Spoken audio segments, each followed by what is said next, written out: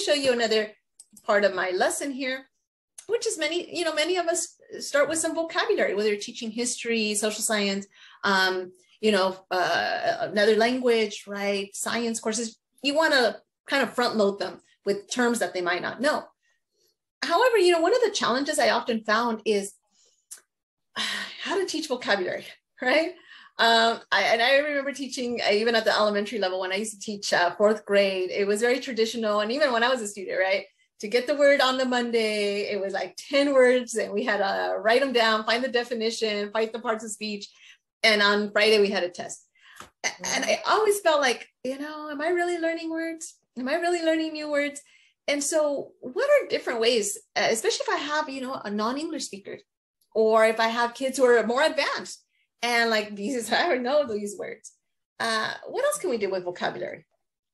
Yeah, so something that I really like for both the kids that are beginners and the ones that are kind of ready to move on is helping them to really understand what it is and what it isn't. So using examples of what the word, would represent, and then non-examples.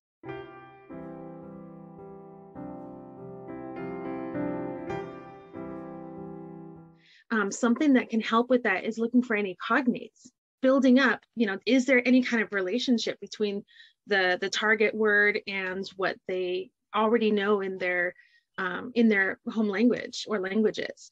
So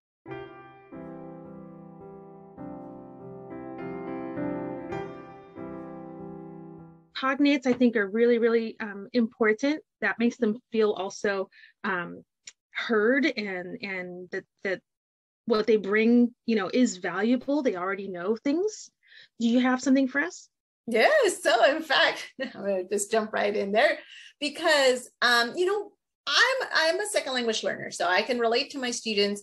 And I constantly went back and forth between speaking Spanish at home and then English at school. So there was a lot of words that, I would say, oh yeah, that sounds familiar. But if I'm a teacher who doesn't know the language that the students might bring, right? We have students from all over the world, right? But if you have students, especially with this, who are Spanish speakers, we know that there's a lot of connections there, a lot of the cognates. And so you don't have to figure this out. You can give your students this tool. So I love this. It's like a dictionary here. And so, here I can put in, what was that first word? I think artificial. Artificial. Yeah. And so if I put, the word artificial there, guess what?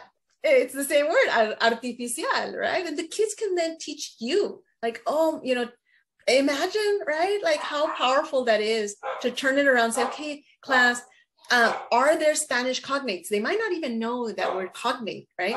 Let's play with this. This can be, again, I love going into the classes that are dual language because I'm amazed at these little 10-year-olds who now can speak these two languages, right? Whether it's English and Mandarin or, wow, right? They're going to be leading the world. So I can go here, I could show them this rather than me looking up all of the words in the cognates. Have the students do it, right? Like what other word on here? Okay, the other word was monotonous, right? Okay, let's see if there's a cognate for that. Oh, there is, right? And so again, we want to, as I always tell the teachers, our goal is not to make our students monolingual, right? We don't want to make them English only. That used to be a thing, when I was growing up, and my parents, they were told, stop talking to them in Spanish. You're slowing them down. And now we know, no, it's quite the opposite, right? In fact, when you know the two languages, your brain just works harder and it actually gains a lot more knowledge that way. So again, that's just one little activity we can have. Any other activities that you might do with vocabulary?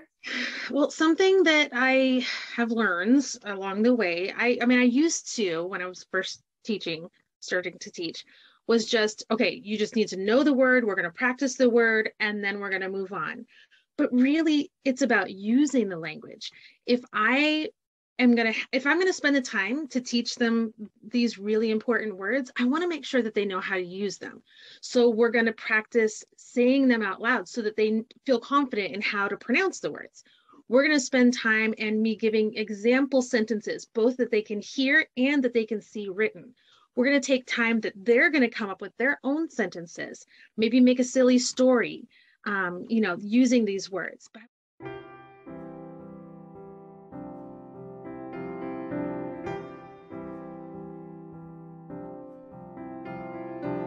them to feel confident that by the time we get to the reading or the writing, that they know these words, they can pronounce the words, and they can use them, so that when it comes time to doing, these are really powerful words that will transfer across content areas, that they'll be able to transfer that understanding.